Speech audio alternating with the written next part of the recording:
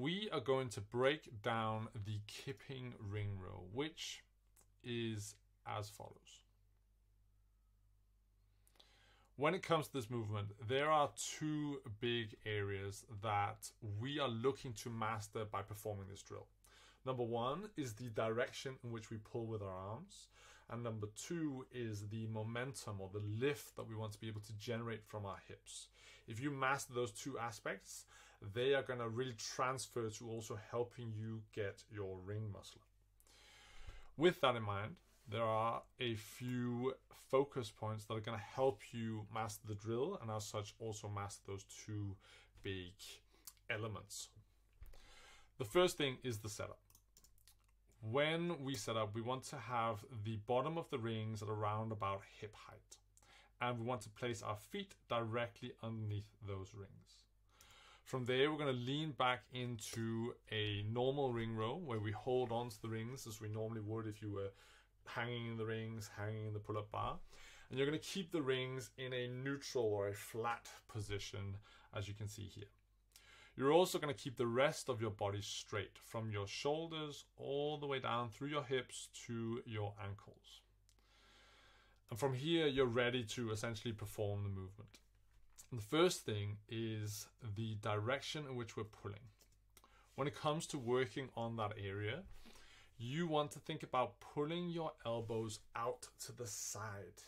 When looking directly from the side, if you're doing it properly, we should see that your elbows are in line with your shoulders. Additionally, or another way of looking at it, is that you want to pull those rings towards your shoulders. They should never touch the shoulders, but that is the direction we want to pull. A lot of people are often taught to pull towards the hips, but the issue with that is pulling towards your hips is going to give you a bunch of lift, most likely, but it's not going to help you transition through the rings. In fact, it almost does the opposite as you lean away from the rings while pulling towards your hips. By learning to pull towards your shoulders, you're still going to generate lift.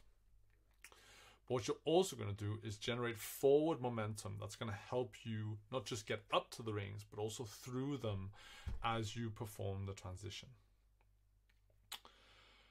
What is also going to help you generate lift, aside from mastering this pull, is learning to generate lift or momentum from the hips. So we want to go back to the start here. Drop our hips towards the floor. They should never touch the floor, but we want to drop them down. So we almost enter this hollow position. And from there, we're going to drive the hips up. And as we drive them up, we're going to pull with our arms. And if you're doing it correctly, what you will find is that the movement becomes much easier. And that is the easiest point of performance to look for. Driving your hips should generate momentum, which again should make your life easier when pulling on the rings. If it doesn't, then we obviously need to practice. And a typical culprit for why driving your hips might not actually be making your life easier is if you're not maintaining enough tension while trying to be aggressive or trying to drive your hips up. So notice that I start in this straight position. And then, as I said, I drop my hips, but once I drive them up and pull with my arms, I return to this essentially straight position from my shoulders through my hips down to my ankles. What I don't do is lose tension and end up shooting my hips all the way out here and entering this huge banana shape. That is typically not the optimal way to generate momentum.